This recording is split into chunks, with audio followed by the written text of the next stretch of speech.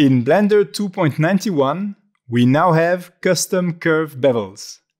I am working on a video where I discuss this new feature in detail. With this quick tip, I would like to show you how fast it now is to create Cornice moldings. Let's have a look. Okay, so here is a basic room, and now let's add a Cornice molding under the ceiling. Select the wall and press Tab to switch to edit mode. Click on the first edge and Ctrl-click on the last edge.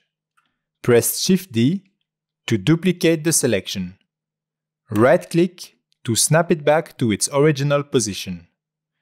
Press P to separate the selection into a new object.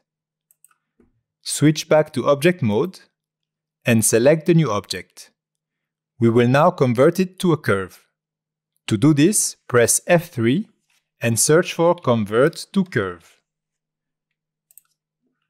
Scroll down to the bevel section and choose Profile.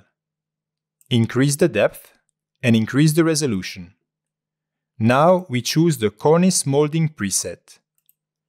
The cornice goes all around the curve. To keep only the part we need, change the fill mode to back.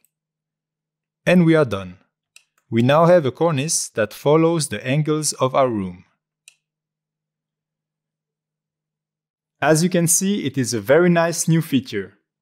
If you would like a more comprehensive look at how it works, subscribe so that you don't miss the next video.